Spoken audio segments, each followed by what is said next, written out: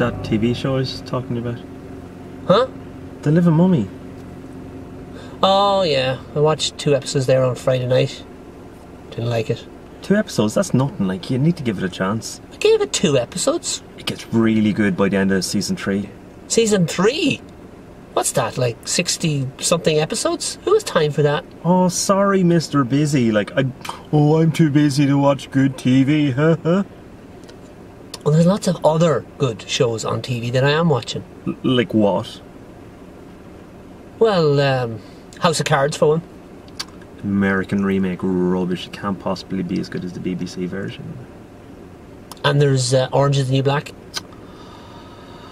Sure, that's a woman's show. Why would you be watching that for? And Supernatural is back. Season 10. Love that. Supernatural. Sure, if they can't come up with a good name for a TV show, why would you feckin' watch it? It's ridiculous, like. Well, the best thing on TV right now... I assume it's rubbish. Like, the thing you want to be watching, the show to watch, is The Living Mummy. Like, there's a great twist right at the end of about season 3.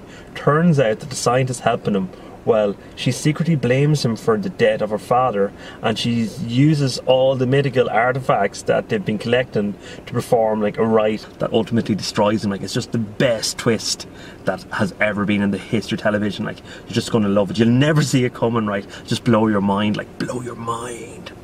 So you're going to watch it, yeah? No. You're just so judgmental.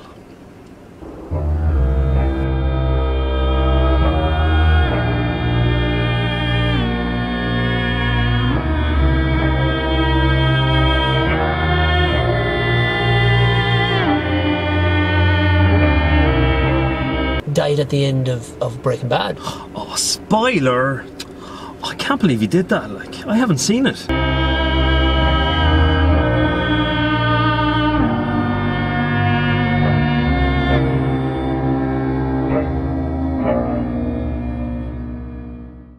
It's a